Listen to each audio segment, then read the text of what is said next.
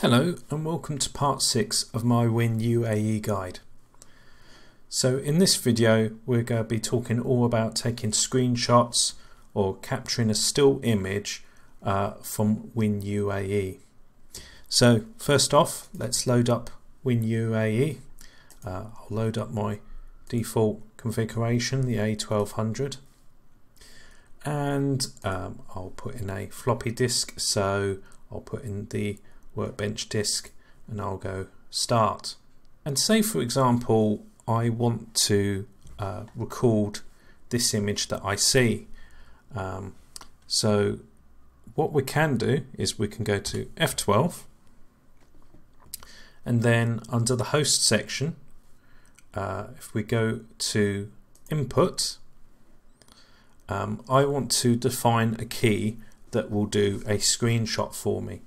Now out of the box, WinUAE does do that for us, but I like to tweak it a little bit because by default it just goes to the clipboard and I actually want it to give me a JPEG file.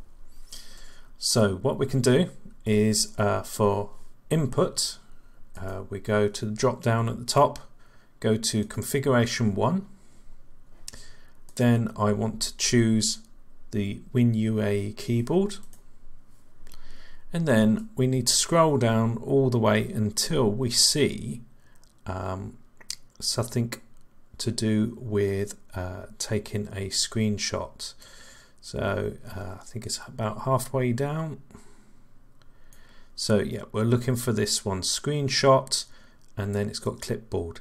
So it's using the system request key, or better known as the print screen key on your keyboard. If I select that, you'll see that we've got the option down here, and if I go to that drop down, we can change it to do loads of different things. So the next one up from clipboard is screenshot file. So there we go, that's changed. If you find that this is grayed out and you can't select anything, then it's because you haven't chosen configuration 1. If we go to GamePort's panel, you'll see that it's grayed out and we can't change it. Remember to change it to configuration 1 and then you can change it.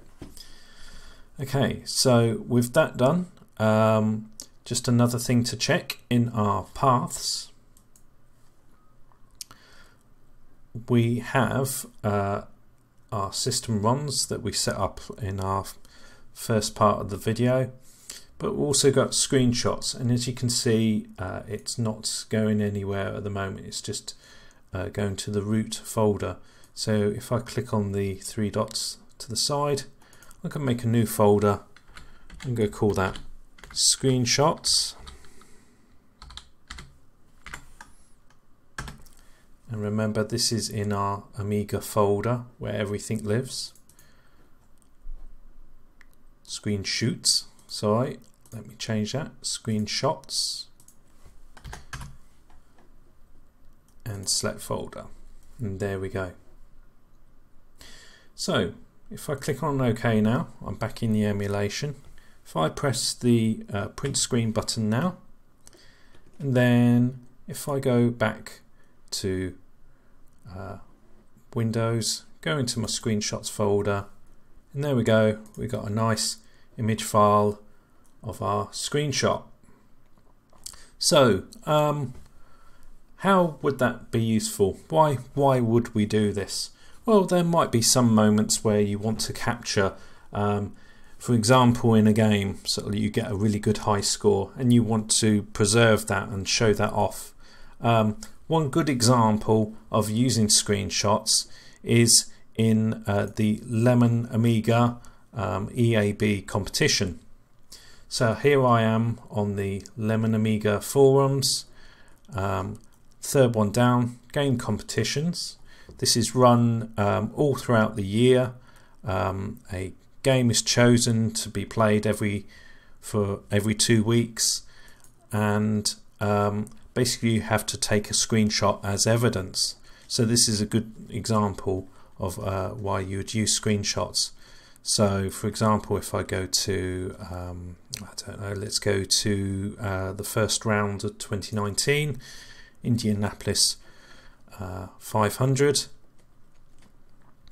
and as you can see, there's the rules for the competition. Anybody can join at any time. Really recommend that if you're just starting out with the Amiga, one of the kind of issues with playing with the Amiga in 2019 is that we're presented with a lot of candy. If I would use an analogy, basically we've got, in this day and age now, access to every game that was ever developed for the Amiga quite easily, and that can be quite overwhelming.